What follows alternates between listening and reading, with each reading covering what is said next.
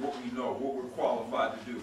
Tells the world whether we're intelligent or not. Tells the world what kind of skills that we have. So credentials are a form of personal validation for us when we go out into the world. But as the ancestors said, we have to distinguish between the real and the unreal when we're dealing with credentials, when we're dealing with what validates us and what doesn't validate us. We have the assumption that credentials produce or are responsible for our mobility in this society. And they are, to some degree. Of course, when we look at the statistics, we see that they benefit some people more than they benefit us. But they are supposed to allow us access. Sort of like a trade union, or the skills that you acquire going through certain technical courses allow you into particular areas, but that's very political because you have to get through that school, you have to get through those courses, and the people who are responsible for those courses, they know who's supposed to get through. To me, it's amazing how we don't, because it becomes real personal and maybe we know somebody who did get through, we don't understand Europeans as a nation. Who understand you don't have to have a conversation because it's understood. Those people don't rise, or those people don't rise so far. That's not to say that we don't have quote-unquote successes. I think I'm pretty successful. I know my Monroe's pretty successful. But in the bigger picture, in the scheme of things, there's a reason why our incomes in general are less. Our occupational prestige is less. All of these things are less. So they know that when you come into this Coke bottle, into this queue to maybe acquire those skills, they know that their job is to make sure that the vast majority of you do not make it through because you're going to be taking money out of their brothers and sisters' hands. Okay? That's understood, and we don't seem to get that. We imagine that this is a real, fair, honest system of credentials, and if we could just get those credentials, even if we get those credentials, the studies show that a black man who has a college degree has a lower average income than a white male who dropped out of high school. These are statistics that they compile. Okay, this isn't us compiling. This is statistics that they compile. So when we understand that, when we look at the bigger pictures, then we can see better. So the problem here, I guess for me, the problem here is twofold. The problem is that we don't understand who's validating us. We don't understand who these credentials come through. Who says that they're okay? Somebody has to okay this. We don't okay this. Even at our schools, we don't okay this because we have to be accredited and certified by them. That's the number one problem for me. We're not the ones who are validating us. And you look to whoever's validating you for everything. You can pretend that you're operating in your own world, but you worry about their opinion of you. You worry about whether they're going to take away your validation because they can. Okay. And the second part for me is those of us who believe in this, who really believe in this system and promote it as if it is the Creator's gift to. I know this is sort of on the side.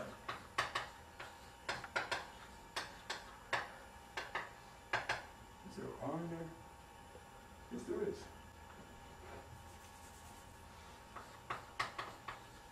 Cerberus. Some of you have read mythology.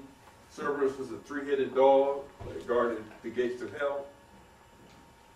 When I look at Negroes, that's what I see.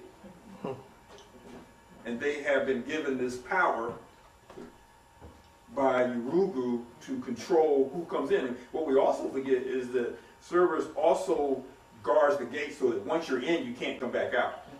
It's not just letting you in. It's also once you're in, you can't come back. So these Negroes have to ensure that those who are brought in have no desire and never will have a desire to go back, to return. That's a form of validation. And they receive their validation from somebody else. So I guess as a quick aside in terms of what we're trying to do here as warriors. The job is to issue the warning, to tell folks about it so they can see for themselves. what is the proverb said, issue the warning, some will survive. And our community, ever since I can remember, and the things that I read about, we are historically, going back before this place, we have always had this enormous respect for intelligence, for beautiful minds. We've always loved that. We've always appreciated that. We've always honored that. When you look back, even in the late African empires or civilizations, if you will, the kind of money and prestige and honor that were given to the scholars versus the doctors and the lawyers and the rest of the folk. The scholars were some of the highest paid people in these societies, in these civilizations. And so we honored what people paid for books. When I was coming up still, there was always somebody in the community that people went to for advice, went to because of their intelligence. And remind me of Diana Clark, when Anna Swanson said they called him Little Fess, who's short for professor. I've never been in a community, and I've been around for a little while, but I have yet to be in a community where there wasn't somebody who had the nickname of professor or doctor.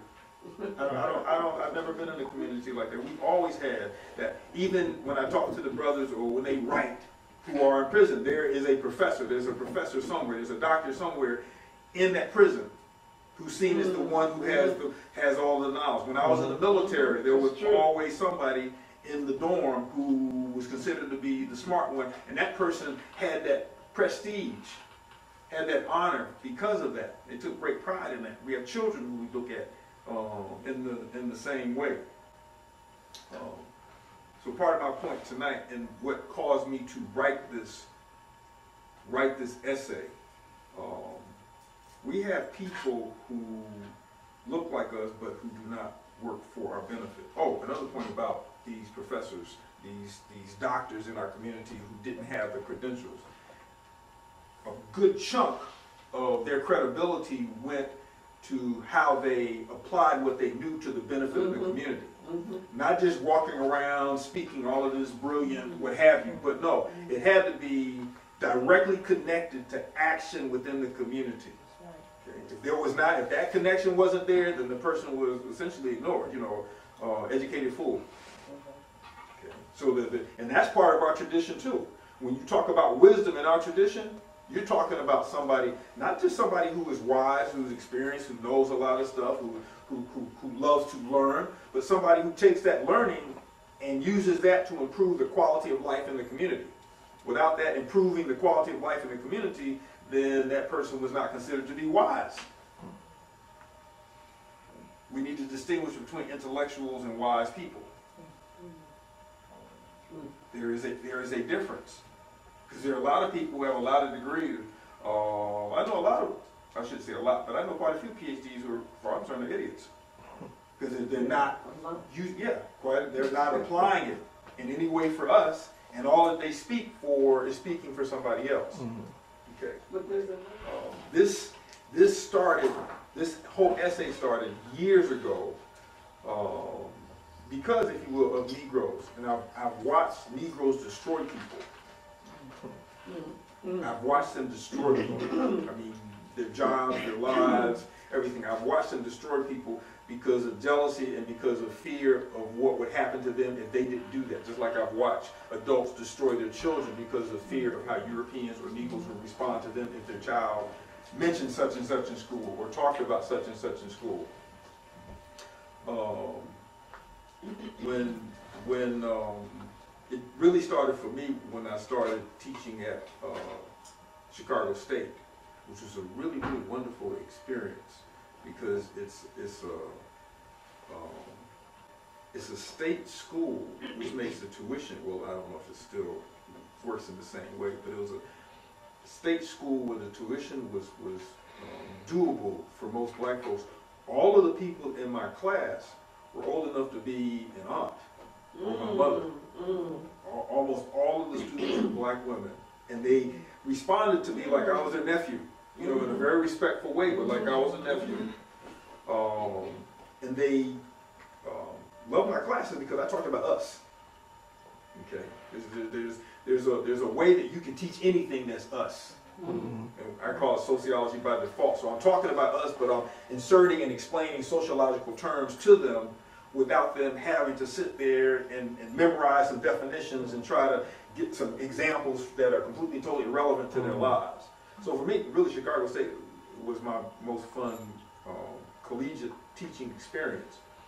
And there they started calling me doctor, and I would tell them, I said, you know, in the PhD program, I'm not a doctor, and they didn't care.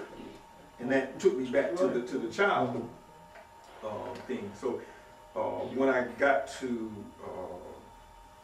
Morehouse, where they're really, really uppity about, you know, stuff like that, whether you have your degree or not. Even though it wasn't an issue for us, because coming out of the University of Chicago, that strikes a chord of fear in a lot of people who are an academic, because they know what that produces. But the students would all call me doctor, and I would repeat, I'm not a doctor. And I'd get up to be asked to speak at something. Someone introduced me as Dr. Crawford. I said, I'm not a doctor. This stopped. Two things happened that made me stop that. The first was I was speaking for at an SGA function to a large group of students, and the guy, the SGA president, he got up and introduced me and said, Dr. Larry Crawford, and blah, blah, blah, blah, blah. I got up and I took the microphone and I said, I'm not a doctor, I'm just, and he took the microphone from me, and he said, this is how we see you, so that's how we call you. I said, okay, and I'm going to hear what I had to say. About 2 years later, a sister who I have an enormous amount of respect for, who is still teaching at Morehouse, in fact, brilliant. She called me doctor. She knows the protocol. So she called me doctor, and I said, I'm not going to say her name. I said, you know I'm not a doctor, right? And she said, it doesn't make a difference in our community. We call it as we see it. So that was the end of that discussion. And I said, you tell folks, I've never called myself Dr. Crawford, Dr. Baruti, whatever, but it's like, you can't stop that. It's like it's sort of like you go upstream. You every time you turn around, somebody's using it and it's registering. Okay, that's how they see you, but Negroes will take that and say that you said that. And they will say that you're lying, and they will try. So the whole thought behind this essay was to make sure that everybody was clear. That was the heart, and she'll tell you that was the heart of the essay. I don't want any confusion. I don't want any Negro step into me or step into somebody else, or you know, saying that you're saying something that you're not. So it was very much so to straighten that out.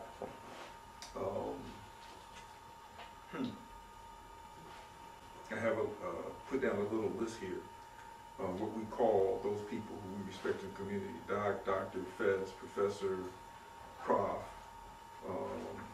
My own brother even he still addresses my envelopes as doctor, because we take such pride in those people whose minds we respect. Exactly. We really do, and that's a good thing. And we've only lost that as a result of being in this insanity.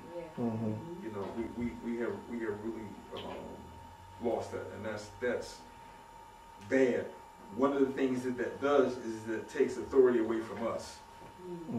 It takes our ability to define our reality and our world for, because whoever they validate, whoever they give the credentials to, is going to be speaking through their mind.